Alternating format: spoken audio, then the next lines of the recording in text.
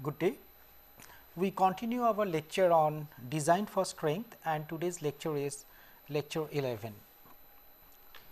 We have been considering in the last class the design for variable loads. Now, you remember that we have been talking about the material property when subjected to varying forces of specific magnitude, and for which we took up a typical specimen as shown here, and this is called the fatigue test specimen, and the results for the fatigue test specimen were plotted in this graph or the this particular graph, where you can see the entire results being represented in the form of low cycle, high cycle, infinite life. And we considered that this particular situation, this line was basically what we called as an endurance limit. That means, any stress which is occurring beyond this, within this zone, if it is applied onto a machine member, then machine will work for theoretically an infinite life. And at the same time, we have also noted one situation that in case we consider this type of fatigue strength and stress cycles for an materials of non-ferrous and its alloys, then I think that we plotted a graph like that. Anyway, it is coming too close like, but anyway, that what was main interest was that it do not have any specific endurance limit, and for this type of alloys, and this was a representation for a typical steel material, say mild steel or so. Here also this infinite life cycle, where the endurance limit becomes a flat line, is also not exactly true, but however, we consider such line where which gives you the critical zone, means that beyond this line, if we consider the stresses, then the machine member can withstand an infinite life. However, it is not that always we go for infinite life design. Also, we can have a finite life design, where just by modeling these lines, we can find out the corresponding endurance limit corresponding to some cycles of our interest. Well, if we proceed further, then we see that this endurance limit determination is a very lengthy procedure, and for that reason we can do one one plot like that. A plot of results of simple tension test and rotating beam test gives some correlations between these two strengths. Now, if we go further, then we see that a schematic diagram, where on one side the endurance limit and another side it is an ultimate stress. Okay. Now, this particular plot has been made for different materials of steel. Say this is an ground, this is a machined, this is hot rolled as forged, and this type of graphs represents that the experimental results for these materials have been conducted, one for the rotating beam specimen, another for the simple tensile test, and those results which have been plotted for a typical material have been ultimately joined by a line, and we get a plot as shown here. So, here you can see that once in our hand we have such type of plots, then one need not resort to a time consuming rotating beam experiments. What you can do, that if you are having such plots with you, then knowing the results from the ultimate knowing the results of ultimate strength, one can immediately find out that what should be the corresponding endurance limit. Suppose if this is an ultimate strength of the material, then what one can do is that he can immediately find out, say for a ground steel, what is the corresponding endurance limit. So, in this way the plots of endurance limit and ultimate strengths are available in standard design books or the design handbooks, from where one can take the help, and depending upon the ultimate strength of the material and the material concerned, you can find out the endurance limit. So, this is a very quick method by which one can estimate for the endurance limit. Now, once we have seen such situation, then what has been seen, that a relationship between sigma endurance and sigma ultimate, that means the endurance strength of the material and ultimate strength of the material, can be related by the expression as you can see over here. Now, this is a guideline where for the most of the steel materials, one can say that this sigma endurance limit is 50% of the sigma ultimate strength, provided the ultimate strength is below 1400 megapascal, and it takes a value of 700 megapascal whenever you see that the ultimate strength is beyond 1400 megapascals. Similarly, a cast iron, a broad guideline is that it is 35% of the sigma ultimate, and the similar results also also can be obtained for non-ferrous metals and alloys, where we can see that this sigma endurance is something around 30% of the sigma ultimate. Well, sometimes there is a variation over here, it can come something around 25% to 30% also. As a matter of fact, this depends on the materials to materials, and again the handbooks can provide you with some guidance for considering the endurance limit of a material, provided the ultimate strength of that particular material is known to you. So, for a design purpose, one can take a help of this guideline to find out the value of an sigma endurance limit or the endurance limit of the particular material in concern.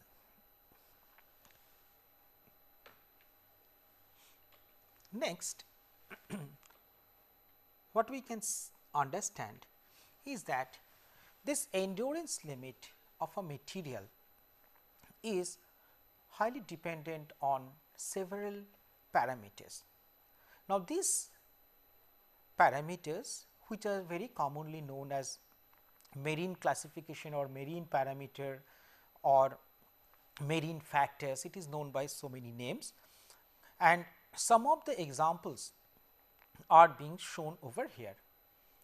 These are not the exhaustive list what has been shown here. Several other parameters, marine parameters or marine factors, whatever you can call, are also there, which are responsible for modifying the endurance limit of a material.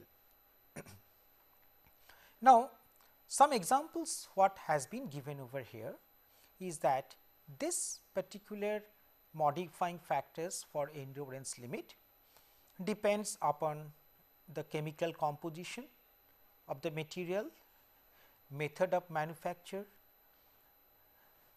stress concentration that is coming into picture, although we have talked about the stress concentrations. Now, the surface conditions, the corrosion, the temperature and the size.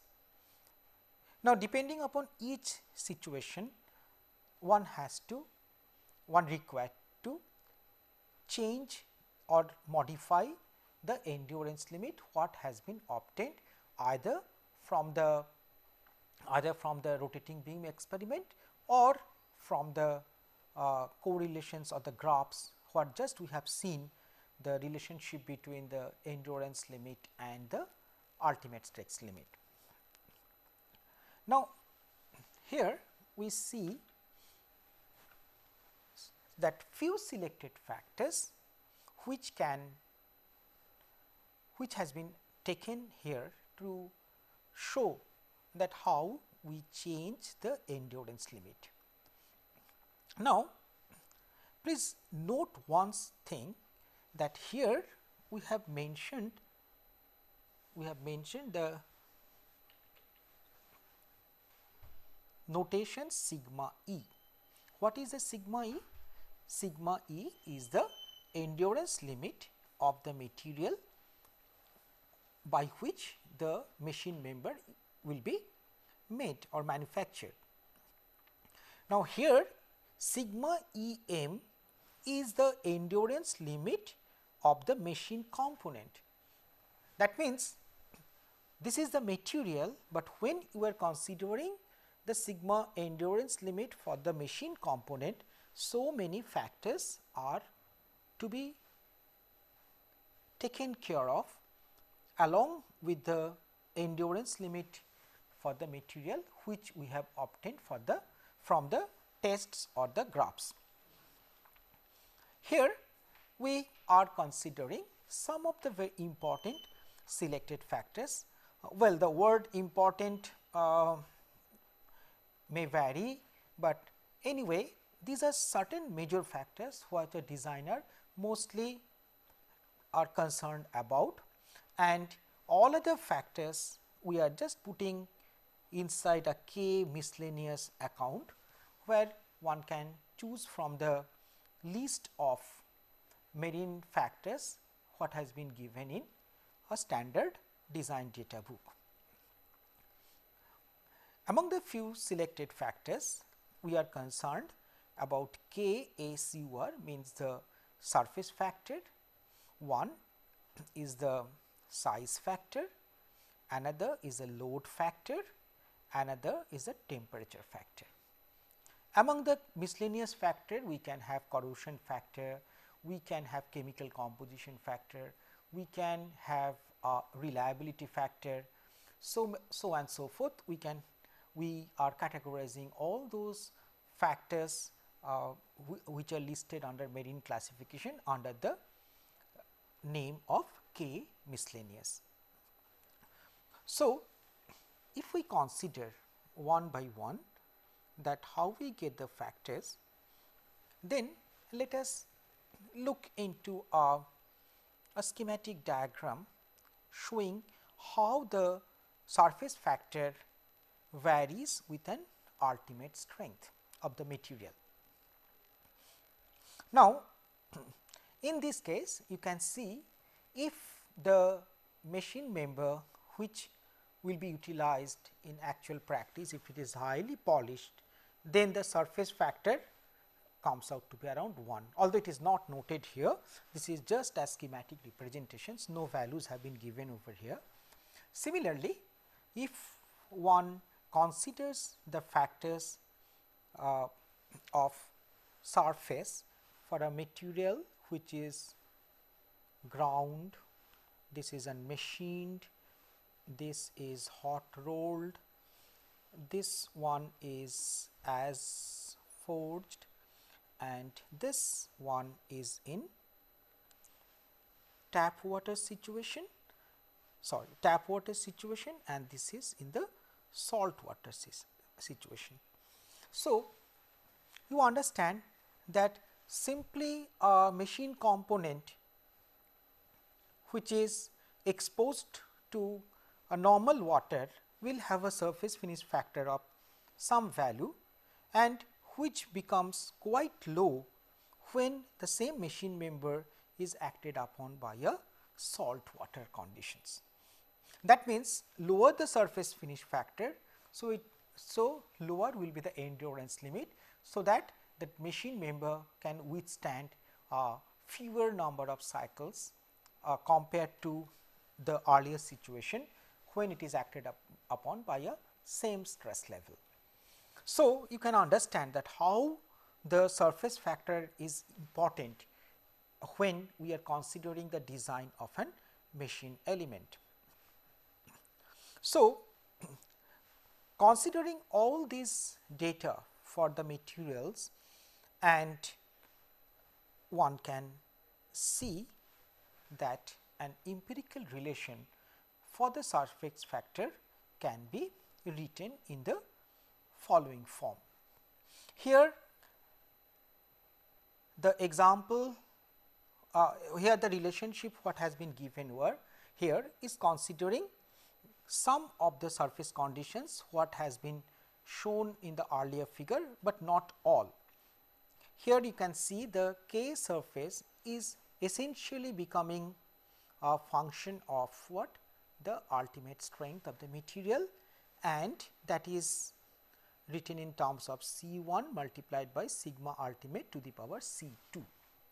Now, this constant C1 and C2 assumes different values depending upon the condition of the material.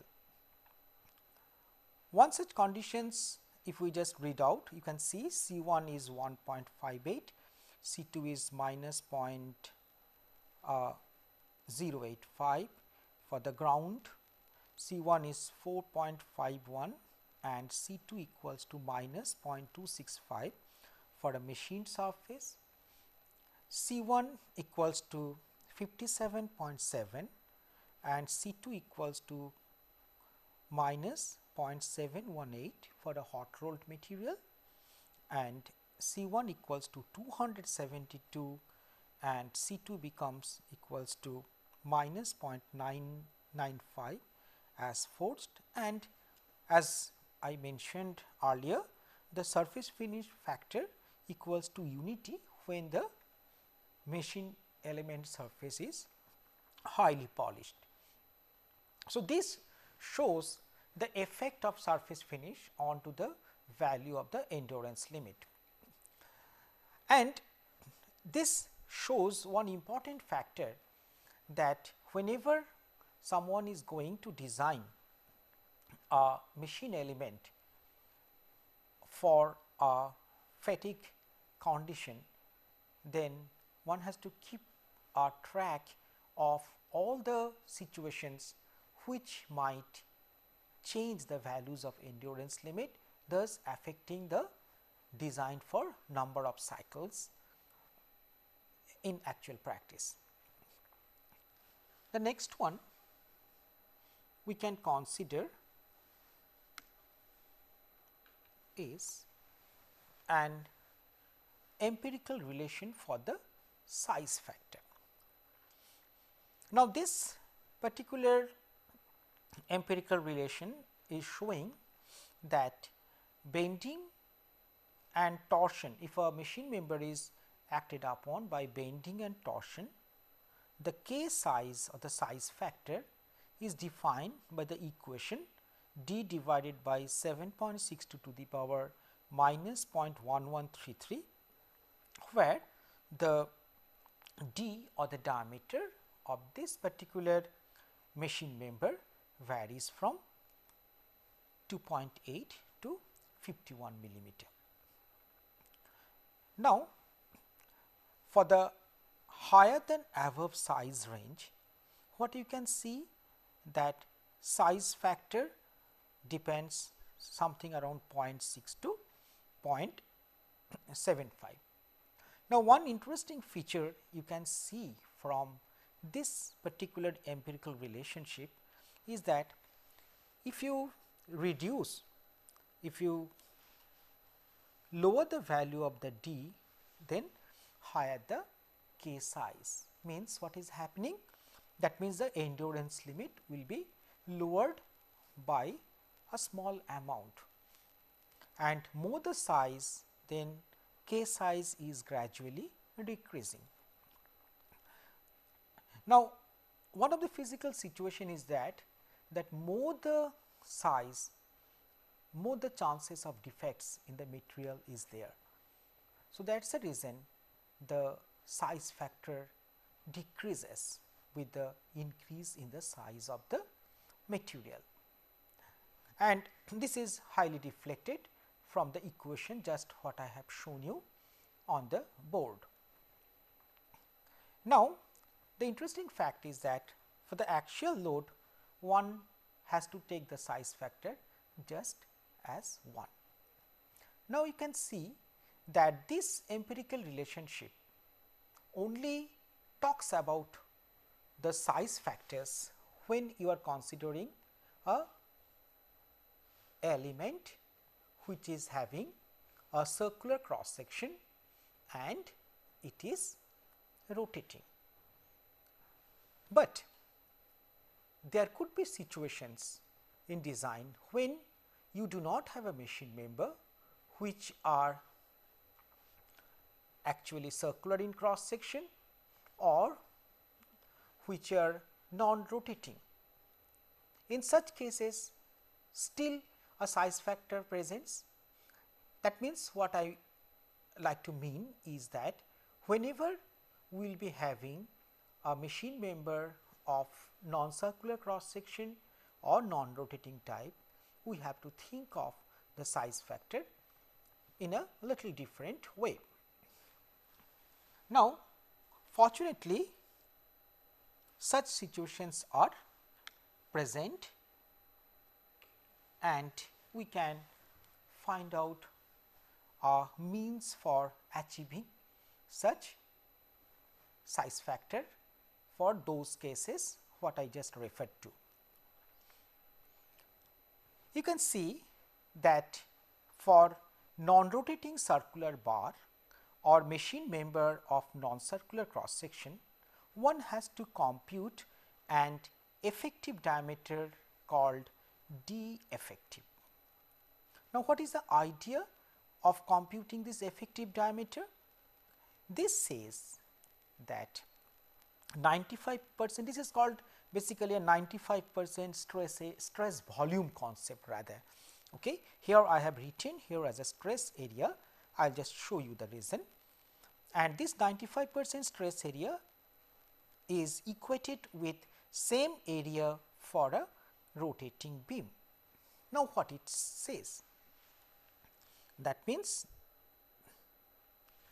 once we consider a situation, suppose a rotating shaft having a length and cross sectional area A. If you are having some other non-rotating or having a different cross section, say for example rectangular, then also we consider same volume L, and in this case of the circular one we are having a diameter d, and for this area we will be trying to find out the d effective diameter. And because the length in both the cases we are considering to be the same, so we concentrate only onto the area. That means, we concentrate on equating the area from the 95% concept of the stress. Now, what is this one? Once again, just to read, 95% stress area equals to same area for a rotating beam. Then we take up an example, a rectangular area of height h and width b. So, if we consider once again, then what we can expect that for a rotating beam, a 95% stress area is basically something like this, where you draw a thin annular zone. This is a thin annular zone for which the diameter is 0.95 D. So, this one is called the 95% stress area, and equivalently if you are taking and BH, then this is somewhere a 95% stress area. This is H and P.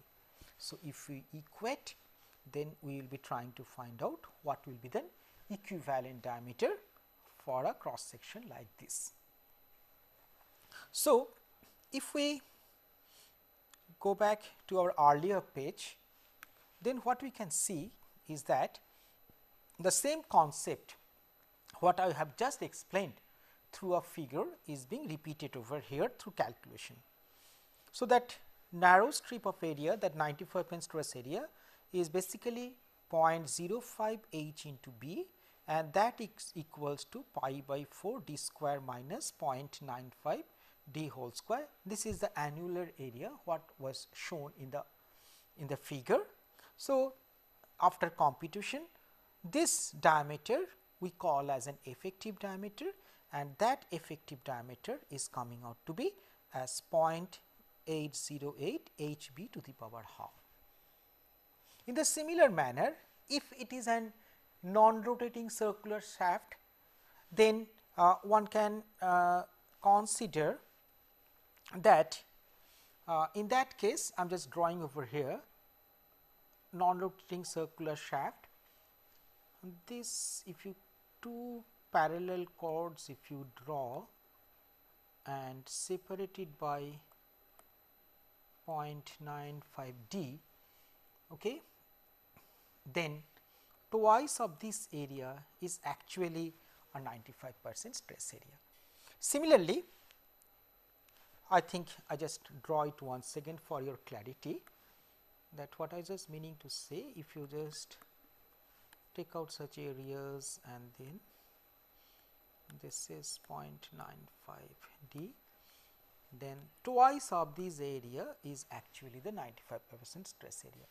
Similarly, if you are having a rotating I section or any other section for that matter, you can have an equivalent diameter or what I have just told you as an effective diameter, which can be calculated, for which you can have the references from the design data book, and for each and everything I am just not explaining you but I am just giving you some concepts and examples for few situations.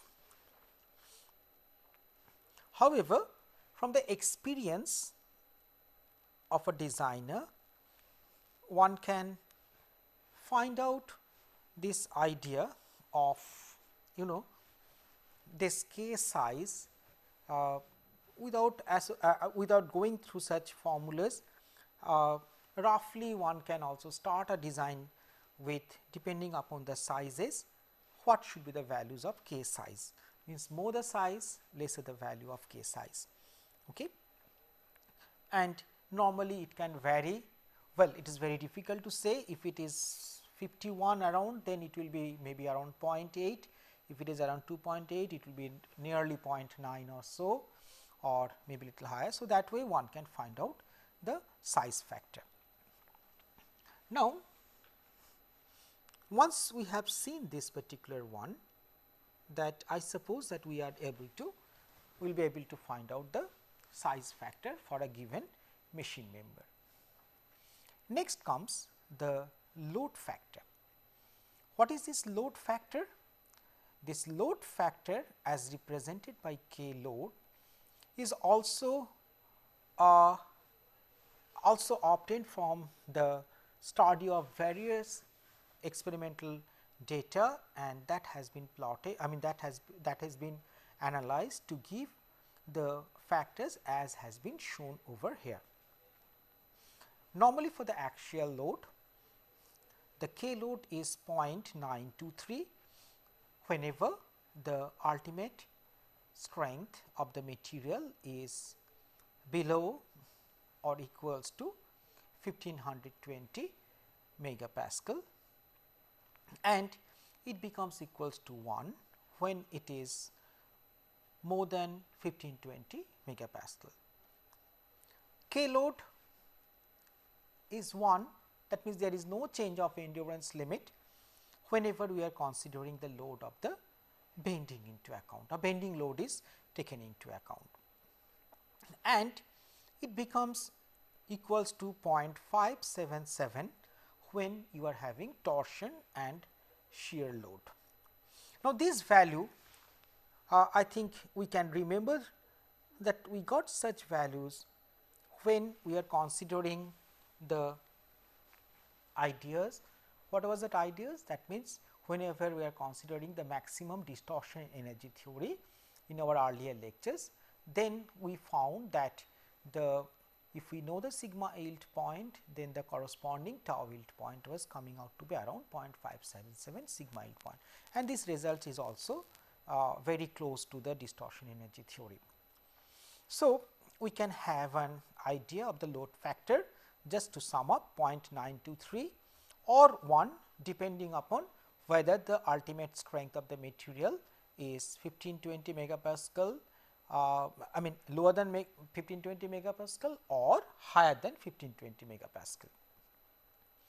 In the similar manner, we can see that our temperature factor is also given over here, and here the temperature factor becomes 1 if the temperature is less than 300 degrees centigrade, and it is taken as around 0.5 if the temperature is around is more than 300 degrees Celsius. Now, here you can understand this temperature effect can create you situations like the creep and etc. So, one can take an temperature effect. Now, as I have mentioned earlier that we do have other situations for the chemical compositions, corrosion, I have not mentioned over here, particularly method of manufacture. It has got many other, I mean only not method of manufacture means different situations, okay, how you have done it, and also the heat treatments. All these are very important for modifying the endurance limit. However, we have just discussed some of the very commonly used modifying factors for the endurance limit.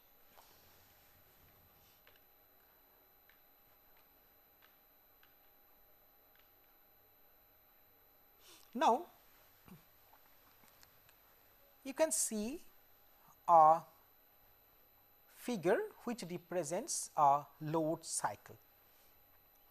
This type of load cycle we have seen earlier while discussing about the typical type of load for the designs, and there we told that we will be coming up later on for more detailed discussions on the variable load situations.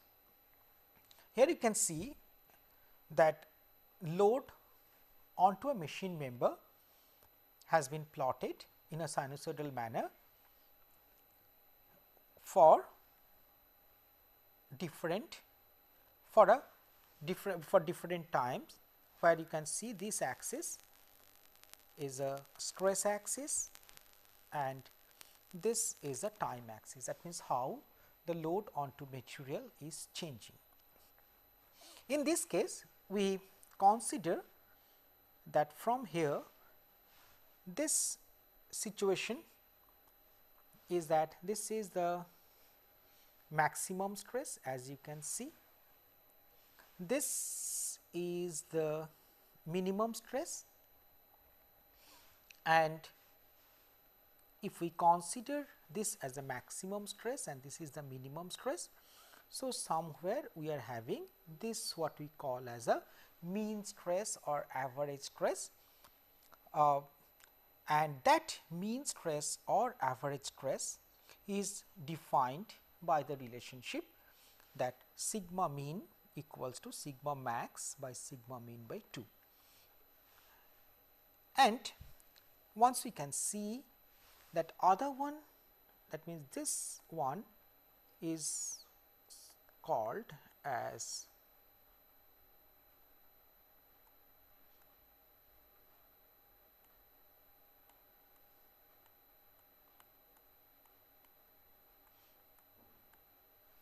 stress amplitude.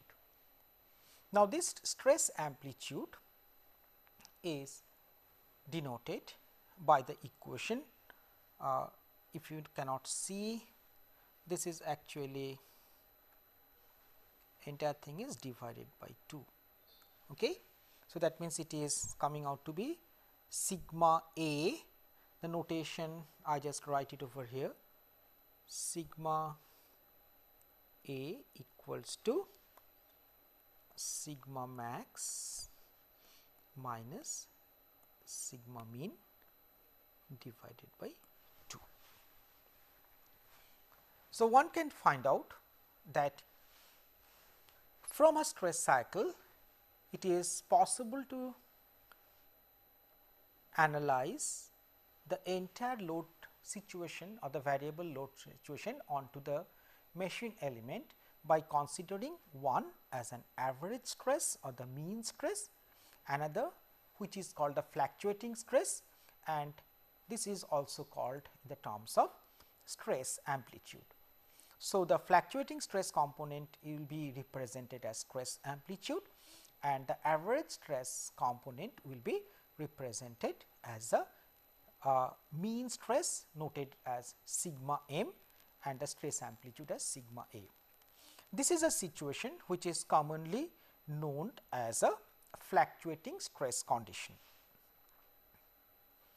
In the similar manner, one can find that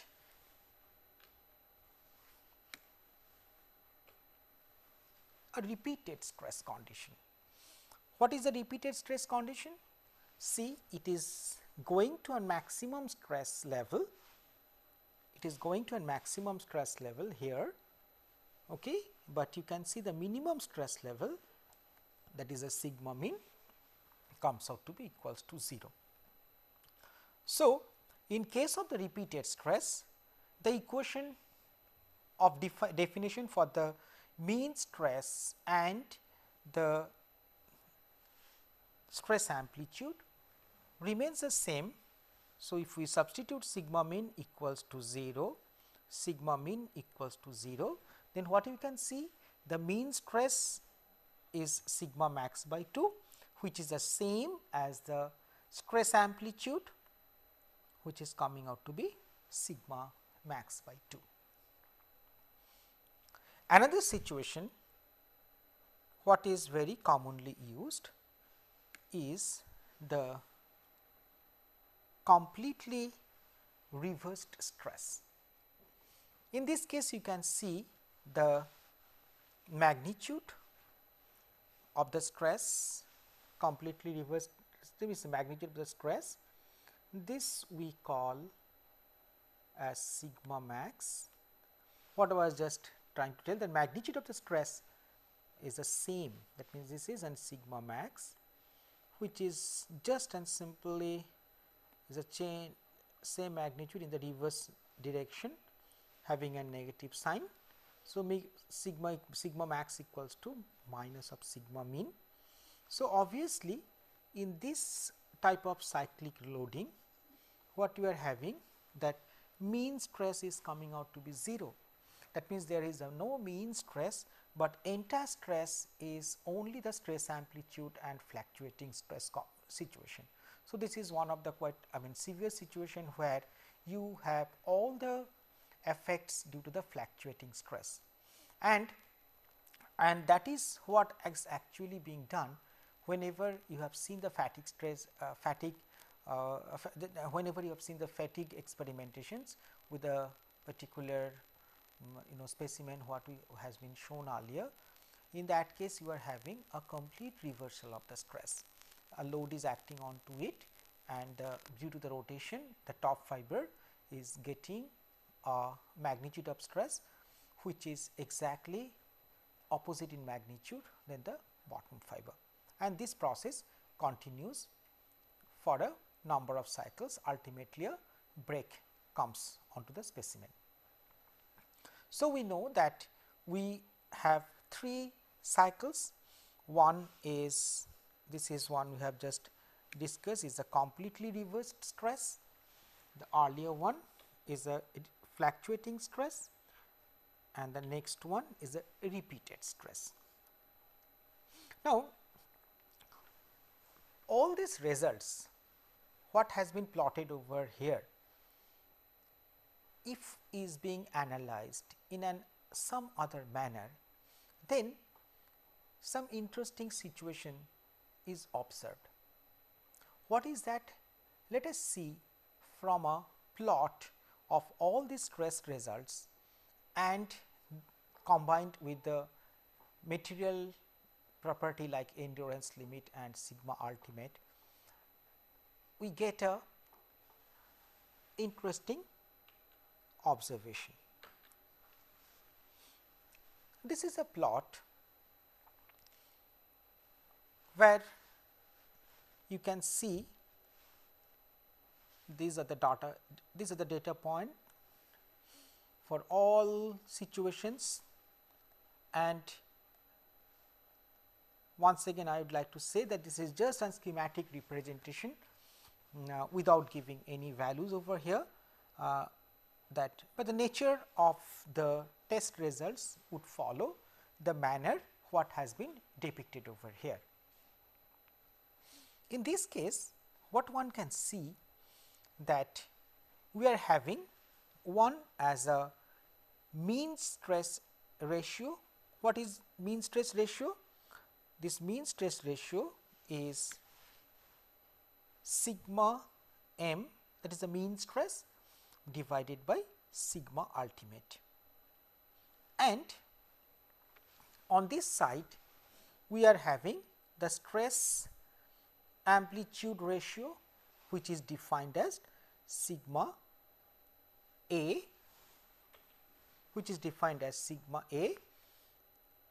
by sigma endurance. Please note that onto this zone, if we take some point like that 1.0 means this is based on sigma ultimate,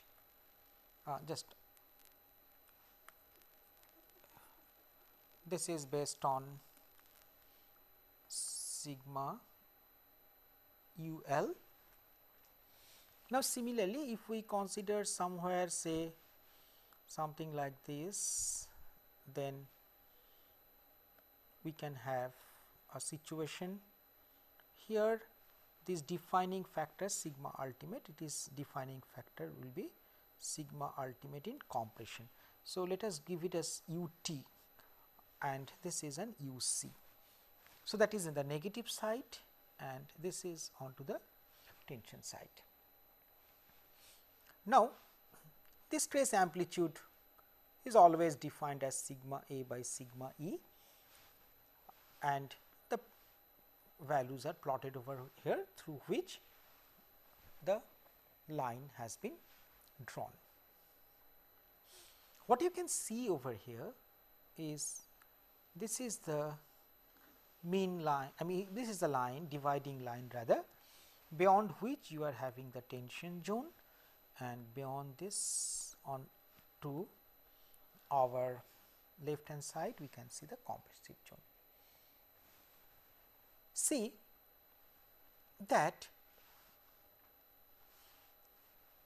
this endurance limit, the stress ratio sigma A by sigma E ratio is just a parallel line to this one. What it indicates? That means really when a member is acted upon by a fluctuating load, but in compressive in nature, then it has got a very less effect on the fatigue strength, fatigue design, and all the situations which becomes grave the moment the fatigue situation comes for a specimen under a tensile type of stress. So, one thing what we can say that if the load is coming out to be tensile, the compressive in nature, one can also some or other can ignore these fatigue designs. The reasons being most likely is something like that. Whenever there is an compression, some defects and other things in the machine member, gets squeezed by that ones, and so that the fractures and other things do not develop that rapidly. What will occur in case when there is the machine members acted upon by tensile type of loading, which is being seen over in this particular case. So, what has been done is that this through this data point one can consider some sort of mean line. It could be a curved, it could be a straight line, or the way it had been represented over here. And if one can model that you keep your stress in such a way that it is always below such line, then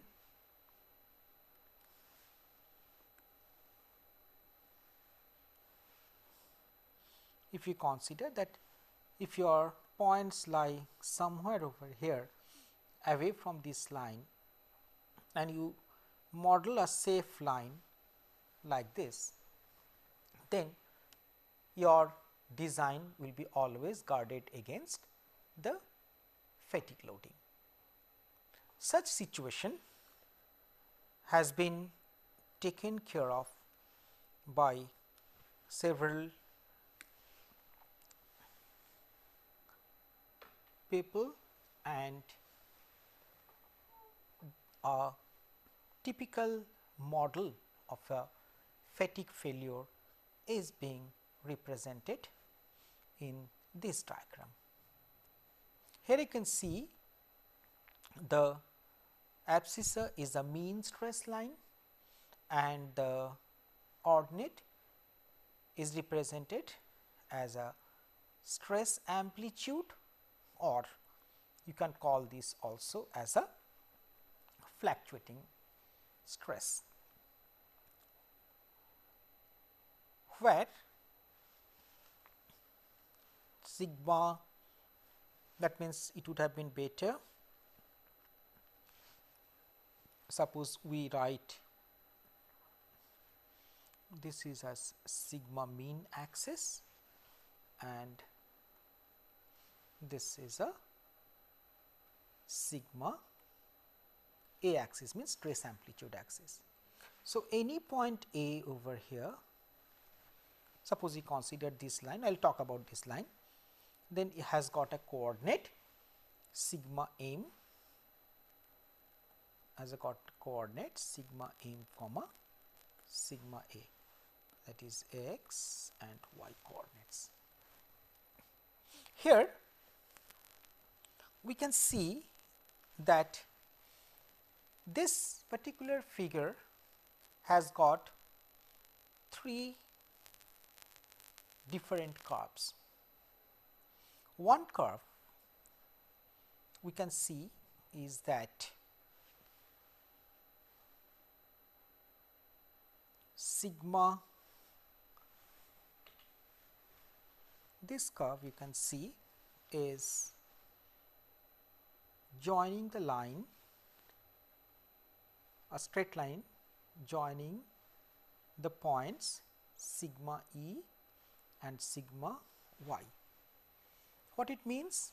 That the maximum stress amplitude is coming out to be the endurance limit for the material. This is the material property which it can withstand, that the maximum amount of the fluctuating stress or the stress amplitude what this material can withstand is given by the sigma e value or the sigma endurance limit value. And synonymous to that, if it is a mean stress or sigma m value, then the maximum coming out to be as a sigma yield point. So, this is the line. If we draw this line, straight line what has been drawn already over here is called the Soderberg safe stress line. What the Soderberg stress line is actually giving? This is giving is that it guards against the yield point of a material. Means what we can say, if it is sigma endurance limit, then one can say somewhere here, just schematically I am trying to put it, is the sigma, say, yield point. So, if we join this line sigma yield point and sigma yield point, so this is the yield line. So, Soderberg line is actually guarding against the yielding of a material.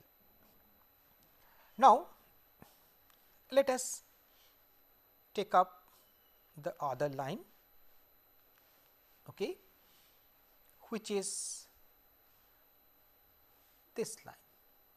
Here you can see the point is the sigma ultimate to sigma endurance. This signifies that you are having a line joining as before, is that it is guarding against this sigma ultimate value and the sigma endurance, and in a similar manner it has got a name after Goodman, and this is called Goodman safe line of stress. And the last one is the, as you can see, it is the Gerber line. This is the Gerber line. Only thing, he has taken the line to be a parabolic, and that is the reason it is also called that Gerber parabolic relationship of for the fluctuating load. Now, all this line and this curve represents a model. A model means how a material, if a material stress or the machine member stress is related to sigma A, sigma m, sigma endurance and sigma ultimate or sigma yield point. So, what we understand is something like this, that whenever you are having a equation relating this line, whenever you will be having an equation relating to this line, or whenever you will be having an equation relating to this line, all these equations will represent a design consideration. As for example, that if we consider the Soderberg line, then any point falling below this one is a safe design. If we consider this line, then any point falling below this line is a safe line. Any point similar manner, any point falling over here is coming out to be a safe line or safe design points. So, in this manner one can model these situations or write down the equation for these all these three curves and get an interesting relationship and use in the design for fatigue situation or for the variable load situation. In the next class, we will continue discussing about these equations, its significance and how we utilize in the design. Thank you.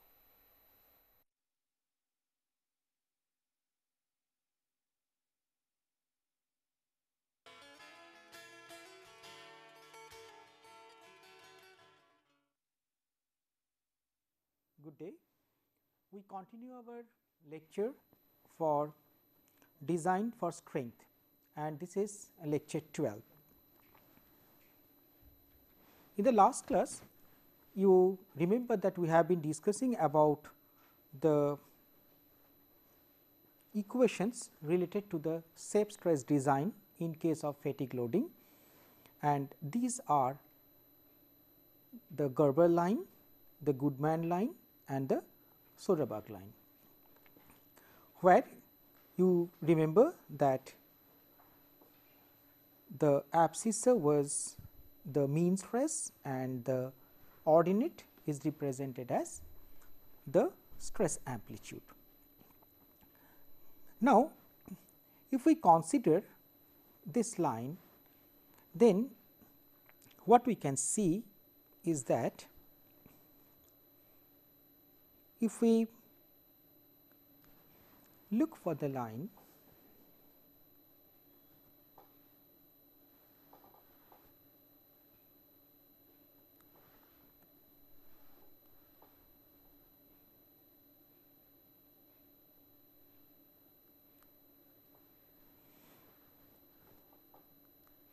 if we look for a line, that is, we considered this is a sigma mean stress and this is the sigma A, that is the stress amplitude, and let us consider a line which represents the Soderberg line. So, in this case you can understand the coordinate of this particular point should be sigma y by 0, because you know the Soderberg point or the Soderberg line is actually guarding against the yield criteria, and this we understand as 0 comma endurance limit for the machine element. So, if we consider the equation of this line, then you can see very easily that we get an expression something like this: sigma A minus, just an equation of straight line, epsilon equals to what? 0 minus sigma epsilon sigma E sigma yield point minus 0, and this is sigma mean minus 0, and this, if you simplify, comes out to be sigma A minus sigma epsilon E.